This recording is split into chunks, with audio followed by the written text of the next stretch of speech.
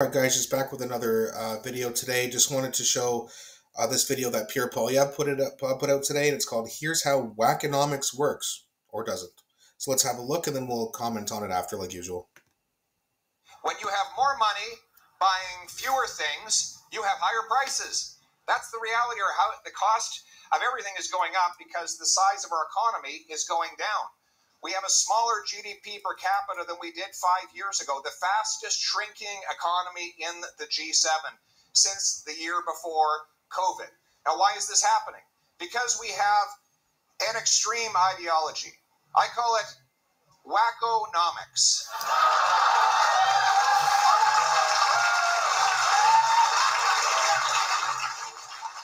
Here's how WACKONOMICS works, or better yet, doesn't work. The government piles on heavy red tape and taxes to punish entrepreneurs and workers who try to make things. So they make less things. And because we're running short, the government thinks it can make up the difference by borrowing money and printing money. And that's why he's doubled the national debt in just 9 years, adding more debt than all prior prime ministers combined in 1 decade. Now, what does that mean for the economy of the present? Well, we've added $700 billion of new coins, bills, and bank deposits to our economy. That is a roughly 37% increase in our money supply, during which time our real economy grew by about 4%. So, money is growing almost 10 times faster than the stuff that money buys. Evidently, if you have an economy with, say, 10 apples. Of course, apples. Right? 10 apples and $10. It's $1 an apple, right? You double the number of dollars to 20, but you still only have 10 apples. You're not twice as rich. It's just that each apple costs twice as much.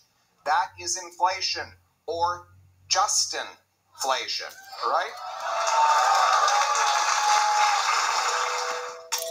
Yeah, again, just more proof that liberals are just really, really bad at math, and they can't seem to understand that. So it's just, it's another day, another day where Pierre Poilievre is just absolutely just taking it to Justin Trudeau. I mean, as we all know, they just suffered a devastating loss in a by-election just a few days ago, where they lost a 31-year stronghold. The last time they had an election, the Liberals won by 25 points, and they lost it.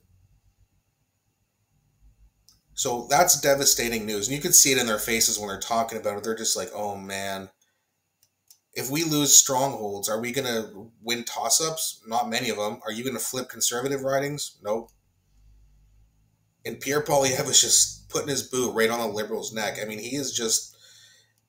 The 2025 election is going to be a massacre. I mean, at this point, it's just damage control, right? It's not about, if you're the Liberals and you really think you can win, of course they're going to say they think they can win, but if they really think that, I mean, they're just out to space.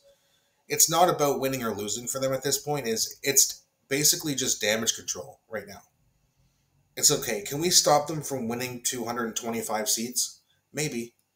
I don't know if they can stop them from winning 200, but, I mean, really, keep it to as close to 200 as we can at this point, because it's just, with Trudeau at the helm, it's a sinking ship. And now there's multiple MPs who are anonymously reporting to journalists saying that they want him gone. He's going to cost us all of our jobs, no matter what kind of campaign we put forward, like Leslie Church, who, for a Liberal, probably put together a pretty good campaign in a Liberal stronghold, and that wasn't enough. These other MPs are terrified. Most of them already know they're going to lose their jobs, right? They're going to lose at least 100 seats or so compared to what they have now. Maybe not quite 100, but it's going to be a devastating loss.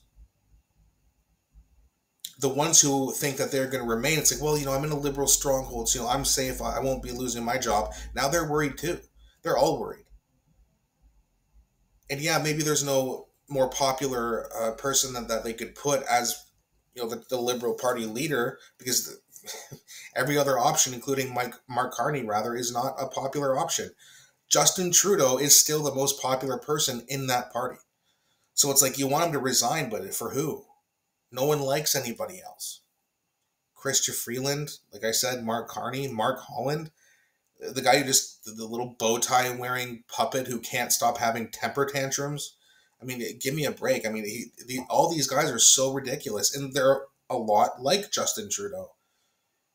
And they're realizing that if you align with Justin Trudeau in any way, that's election poison right now. Yeah, there's, 15, 16 months until the next election, but they have so much work to do and so many mistakes and scandals to get past. There's no hope that they win the next election. There's zero chance. So instead of doing what's best for Canadians and calling an election so that we can decide what we want, they're basically, renting the house and looting it before they have to leave, before they get kicked out.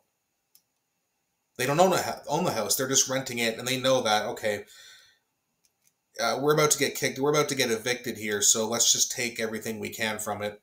And then that way, when the Conservatives come in, they'll have so much work to do. It'll take so long to get done, or even just to make progress. As soon as they get in, the Conservatives rather get in, the Liberals, the NDP, the Bloc is, oh, okay, guys, you got your Conservative Prime Minister. How come he's not doing anything yet? Most people will understand that it's going to take some time, but there will be some very impatient people. People who say, you know what, it's been 2 years, there's no major progress. I don't know how long it's going to take. Maybe it's 2, 3, 4 years. I don't know. The damage that's been done to this country from a reputation standpoint, from a financial standpoint, from a respect standpoint, I mean, everyone's laughing at us right now. I mean, it's going to take a long time, and the quicker we can get to an election, the quicker things will start to turn around and the better off Canada will be. However, I just don't see Trudeau's ego allowing him to step down. By September, maybe he faces so much pressure that every MP makes it public, hey, listen, we need you to go.